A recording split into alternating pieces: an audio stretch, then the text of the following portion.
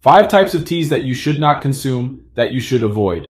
In this video, I divided it into 5 topics, which are teas that are bad for kidneys, for the liver, in gestation. It can even be bad for the fetus, for the baby. Teas that interfere with other medications. If you use any type of medication, this tea can even cut the effect of some medicines, or potentiate this effect, so you can't take it. I'll talk about what these medications are. And the 5th class, the 5th type, are teas that interfere with the weight loss process, which are prohibited. Anvisa has released a list with several substances, with several teas that are prohibited. I'm going to talk about these 5 topics. Why am I making this video? Because there is a culture that tea, because it is a natural substance, sometimes derived from a plant, for example, or from a herb, it can't hurt. But this is a myth. We know that teas have chemical components, as well as medications, and can interfere with your body, even harming your body, causing inflammation in the liver, hepatitis. There are even cases of transplant. The person drinks tea, the tea harms the liver, and she has to do transplant because of that. So here I will quote what these teas are, which are dangerous, and that you will avoid at all costs.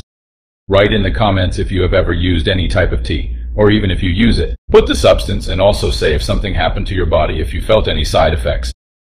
Put the part of the world you are, put your city. There are many viewers from outside Brazil, so I always like to know where you are. Let's start our group here. First, I'm going to talk about the St. John's herb. Why is this St. John's herb so dangerous? Because it can interfere with other treatments. What treatments? Pre-epilepsy treatments, for example, convulsions, like carbamazepine. If you use carbamazepine, it can interfere with St. John's herb, so you can't drink this tea. What other treatments? For coagulation, people who use medications to make the blood thinner, like warfarin, for example, will also interfere with St. John's herb. Very important here, the St. John's herb can cut the effect of the anticonceptive. So if you use contraceptive, you can't drink any tea or anything with St. John's herb, because it can cut the effect, even in low doses, okay? So here is not the excess. Even in low doses, the St. John's herb can cut the effect of contraceptive. People who use medication for depression, such as fluoxetine, sertraline, citalopram, escitalopram, can also interfere with St. John's herb. So it's contraindicated. Be very careful with St. John's herb. In doubt, you should avoid this type of tea. Why am I making this video and put St. John's herb? Because it is the 2nd case that I attend in a short period of time of a woman who ends up getting pregnant because of St. John's herb. She thinks she's doing everything right, she's using contraceptive, but if you use St. John's herb tea, this contraceptive may not have done, and she may get pregnant. So, number 1, you should not consume St. John's herb. Number 2, before number 2, I'm going to make a goal of likes for this video. So, 3,000 likes help me, and enjoy this video to be distributed.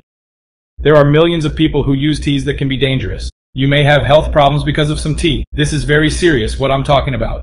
So, enjoy this video, and if you have not activated the notification bell, click on the bell and check all options. That way, whenever I post something, YouTube will send you a message, it will notify you.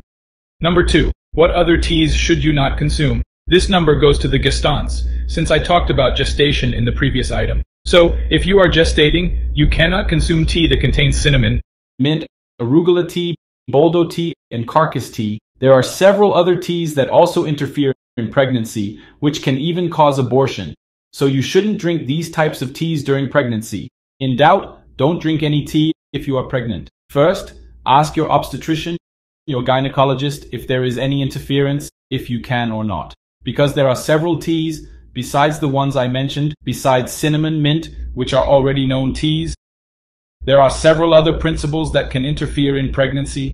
Number 3, teas that are prohibited for those who have kidney failure, especially kidney failure for those who have weak kidneys. Those people who can't filter the blood properly because the kidneys are damaged. So write down these 3 types of teas because you can't use them. If you use, for example, carambola tea, or even consume carambola fruit, here's a tip. It has a toxic substance that can accumulate in the blood because your kidneys don't filter the blood properly, so they can't eliminate the toxins properly. So, carambola tea, hibiscus tea, is also dangerous. It can also affect the kidneys. So those who have kidney failure can't consume carambola tea, hibiscus tea, and black tea. I will also include in this list for those who have kidney problems. In doubt, always consult your doctor. If you have kidney failure, you have to be more careful with these so-called natural substances. So these 3 teas are among the teas that can harm the kidneys. There are still some weight loss teas, also teas that harm the liver, which can be pathotoxic. Our item number 4 is about teas that promise weight loss. In fact, those who promise weight loss are the people who sell these teas. So if you see any promise of weight loss, because there is no tea that has the potential to lose weight. What loses weight is you ingest fewer calories than you consume. I'm going to name a tea here that has become very popular in Brazil. It is widely distributed and you have to be very careful with it because it has already been banned by Anvisa. And it was not banned yesterday or last month. This tea was banned in 2020 and is still marketed because there is a lot of lack of inspection. Brazil is a very large country and has no due inspection, so it's up to you to know that and not buy this type of tea. The tea is called 50 herbs. It is a banned tea, as I mentioned, by Anvisa, because it has components. It has several types of active principles, several herbs that promise weight loss and can harm your kidneys. Your liver can accelerate heart rate. So you can have arrhythmia because of that. So this tea, 50 herbs, is banned. Get away from these weight loss teas, okay?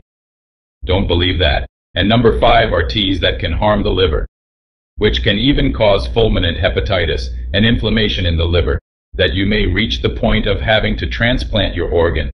It may go into failure due to some tea that you consume, that you ingest. This is very serious and it is valid for people who have liver problems and also for people who have no problem, because tea alone can lead to liver inflammation and cause these damages. You may have yellowish ictus, even in the eyes, skin, yellow in the mucous membranes. So be very careful. Write down these teas that I'm going to talk about now. Take a pen and paper and write down these teas. I will talk about these substances so you don't consume them under any circumstances. Number 1, cava cava. Number 2, cavalinha. Number 3, casca da sagrada. Number 4, espinheira santa. Number 5, a very used tea, the tea of Cine. Comfrey valeriana. These teas you should not consume because they can cause inflammation in the liver. It can harm your liver. In doubt, you will take the substance, and before ingesting, you will talk to a professional who accompanies you, your nutritionist, your doctor. You will ask him directly, I want to drink this tea. Is there any danger? Do I have to worry or not? He will tell you if it's a tea I haven't mentioned here. This way you don't fall into a hole. You don't have any kind of harm to your body. Sometimes you're drinking tea to get better. It will end up harming your body. If you want more tips like this, subscribe to the channel. Also activate the notifications bell. And now I'm going to leave a suggestion for you, which is a video I talked about 5 lies involving diabetes, 5 myths of this disease so frequent. So don't forget to watch this video here. Just click and you will be directed to it.